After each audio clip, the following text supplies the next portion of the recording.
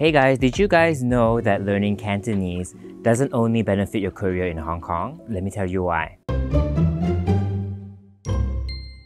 Hi guys, my name is Johan and I'm from Malaysia. 大家好，我名係 Johan，我係馬來西亞人。So growing up in Malaysia, Malaysia is a multiracial country, predominantly with the ethnic Malays, ethnic Chinese, and ethnic Indians. So there's a huge Chinese Cantonese speaking population in Malaysia. So growing up, Cantonese was pretty common in Malaysia. That's how I was able to speak it. I would say that I roughly learned Cantonese when I was about 7 years old, but I think maybe when I was about 5 years old, I was already able to understand it but couldn't speak it as well, because TVB dramas are very popular in the Chinese-speaking community in Malaysia. TVB dramas are basically a very popular television broadcasting company from Hong Kong that films a lot of very popular Hong Kong dramas, which are very popular in the Chinese population across the globe actually. So why I learned it is because although you can speak Chinese Mandarin in Malaysia, so I grew up in Kuala Lumpur, and Kuala Lumpur, predominantly most of the Chinese populations are Cantonese speaking. So being able to speak Cantonese makes you sound a bit more local and lets you know that you're from Kuala Lumpur instead of other states in the country.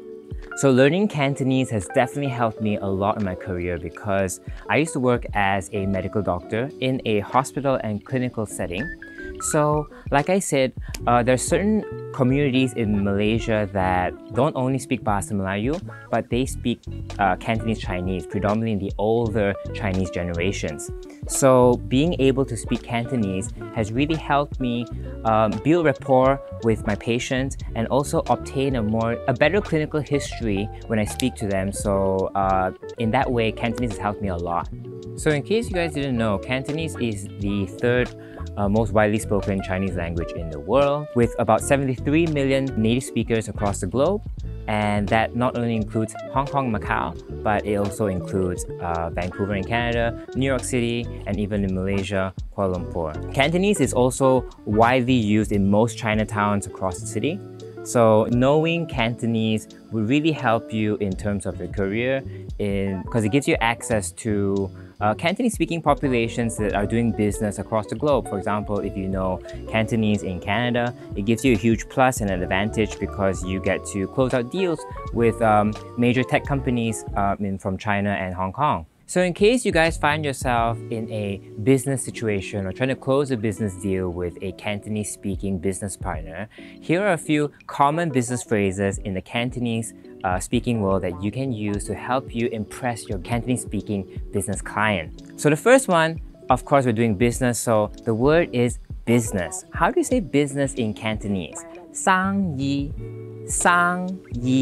which means business. And the second most important word that we all love is to discuss our salary. So what is salary called in Cantonese? Salary is known as san sui. And another phrase that you could ask is, does everybody agree with me? 全部人同意? 全部人都同意? Does everyone agree? Or you could say, I completely agree. To close that business deal, I completely agree.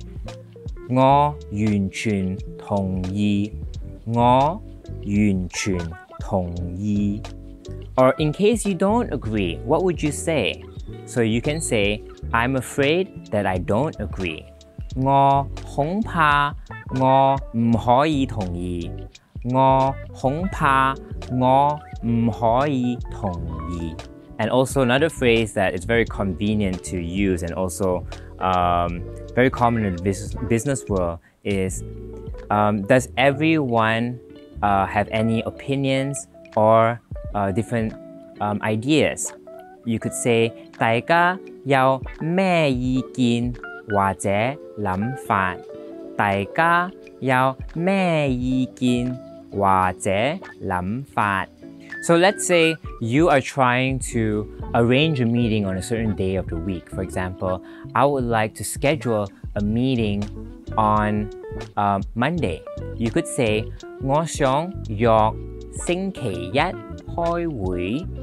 我想約星期一, which is Monday, 開會, which is to have a meeting.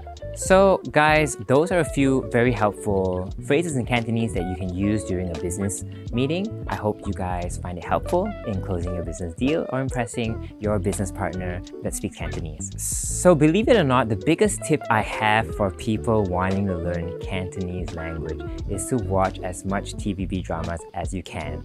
Go crazy watching TVB dramas. It helps to have a basic knowledge in Mandarin Chinese and also watching TVB dramas with English subtitles so that you understand what they're trying to say when you are trying to learn Cantonese Chinese.